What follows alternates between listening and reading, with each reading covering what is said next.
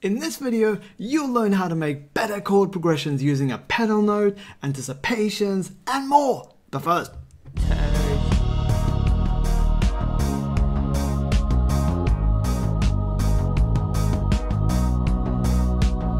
hello, we are Revolution Harmony. I'm Kate Harmony, this is Ray Harmony, and welcome to the Hack Music Theory Show, where you are empowered with notation-free theory for making great music. Today we're bringing you more of our top music theory hacks that we use to write the bridge section of our upcoming single, Mile Zero.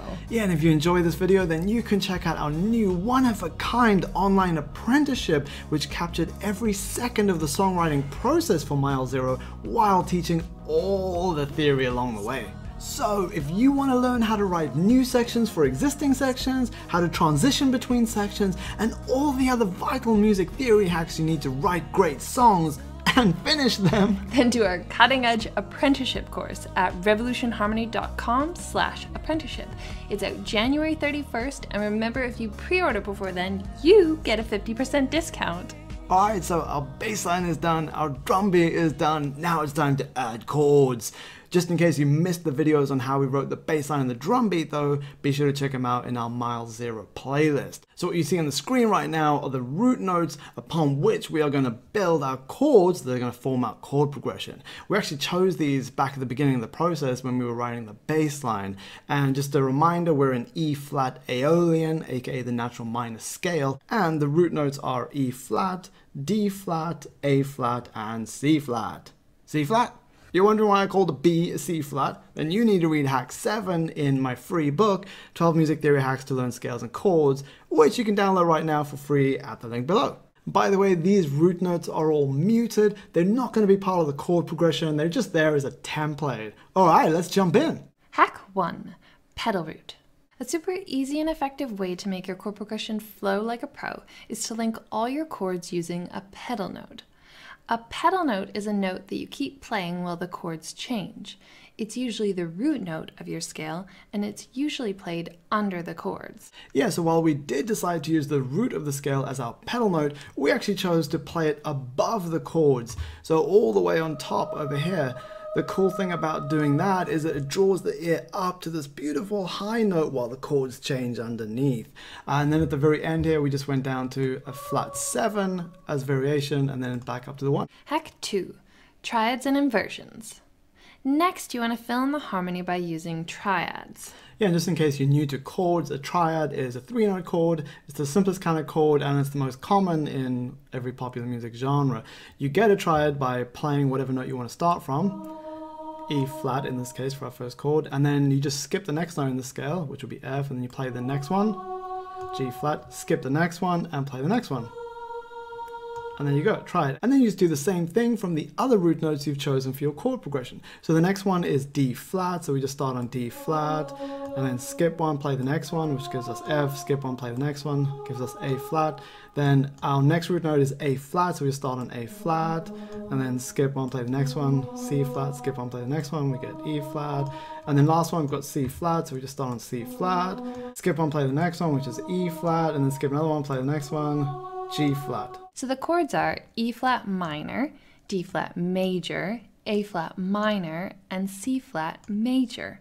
And by the way, if you want more help writing better chord progressions, you can check out our songwriting and producing PDF. The link is below.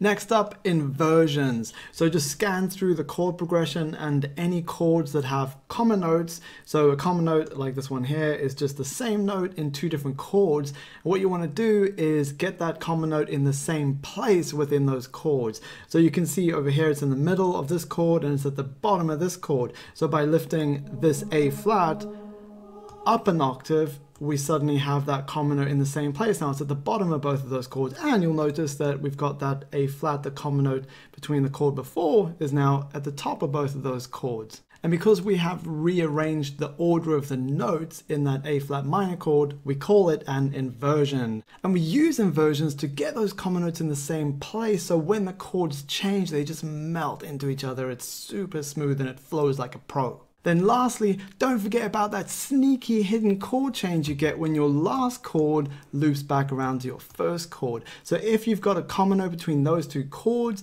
make sure it's in the same place within those chords as they change, and that way you get another super smooth chord change.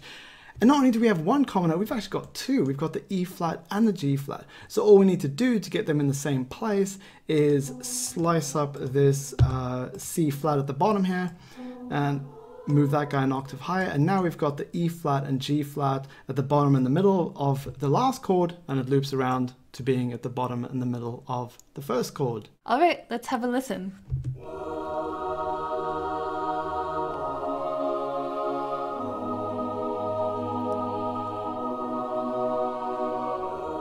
Hack 3, susses and anticipations. Wherever you have triads with adjacent roots, like we have here from E flat minor to D flat major, you won't have a common note. So how do you make these chords flow?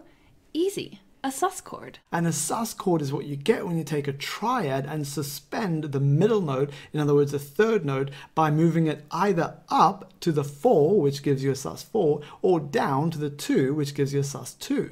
So we decided to use a sus2 to make these chords flow smoothly into each other. The way to do that is to just slice the first chord, and then this middle note here, the third, we're going to move it down to a second, and now you can see we've got a common note and it's in the same place. So listen to this. This chord change is now super smooth, but to make it even better, we added an anticipation.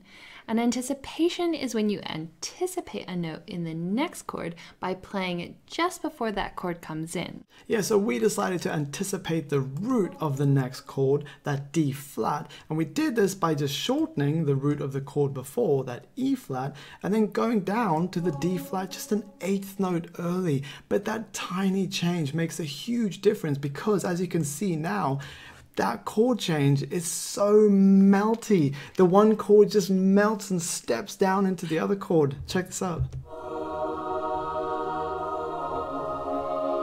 Hack 4, melodic motifs. The best way that you can make your chord progression stick in people's heads is to use a melodic motif. A motif is a short musical idea that you can repeat to give your music structure, and that makes it memorable. Exactly. And just before we go on, I know you're thinking, what does a melody have to do with chord progressions? Everything, because all great chord progressions have melodies hiding within them. That's what makes them great. And by now, I guarantee you, you've got a melodic motif in your chord progression already. All you need to do is find it and then reuse it.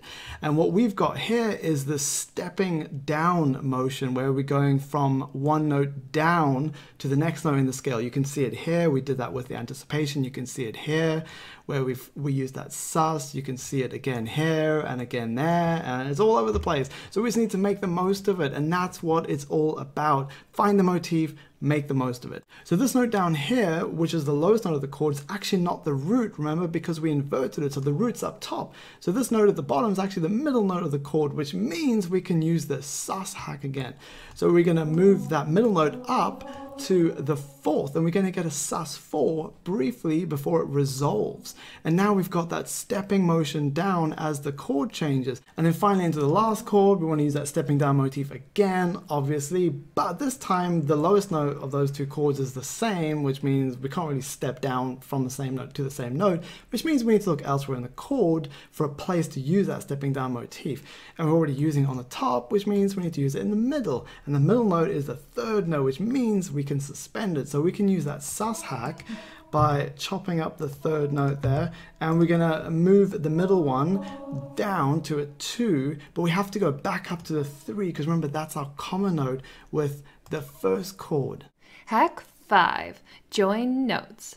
Finally, to crank up the flow to the max, go through your chord progression and join the notes that are on the same pitch. Yeah, so this hack shines a big old spotlight on those hidden melodies within your chord progressions, because by joining the notes on the same pitch, what you're actually doing is disguising those chord changes. And once those have been disguised, what happens is your ear is drawn into the melodic movement of the notes, as opposed to hearing these kind of block chords where all the notes change at the same time.